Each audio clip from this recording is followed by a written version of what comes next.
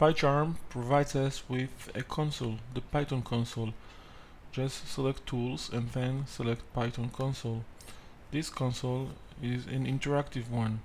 It allows you to write code in Python and get its immediate execution or evaluation.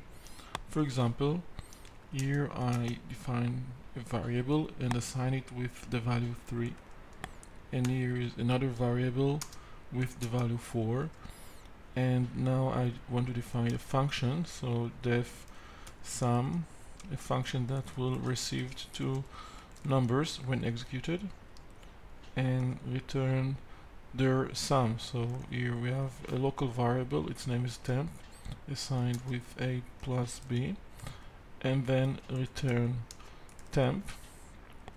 Now let's get back outside of the definition for the function. Now I can invoke that function. Just type sum and pass over a and b, and as you can see, the value returned from executing sum is 7. Here I can press this button and then just get a new fresh console to work with. Over here I can get all variables I currently have in this console. Just press this and you will get all variables, and as you can see, I have the variable a and b. I also have sum. Sum is also available. Sum is a function. Let's turn it off. Now if I press this button, I get a fresh console. Now if I check the variables and functions I have, as you can see, none of those variables I created, a, b, and the function sum, exist. Over here I can get additional consoles. Just press the plus button.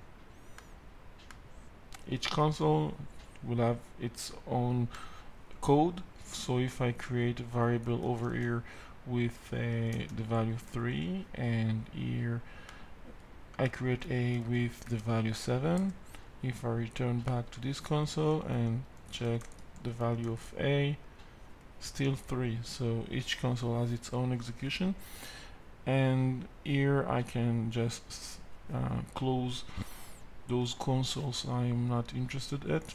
So just press this button and close the console windows. Using the Python console, we can easily delete everything we have in this screen. We just need to right click the mouse and select clear all. Selecting clear all clears the screen, but the variables themselves remain in memory. So if I press A, you can see it still exists. If I want to clear everything we have in the memory, so we just need to rerun the Python console.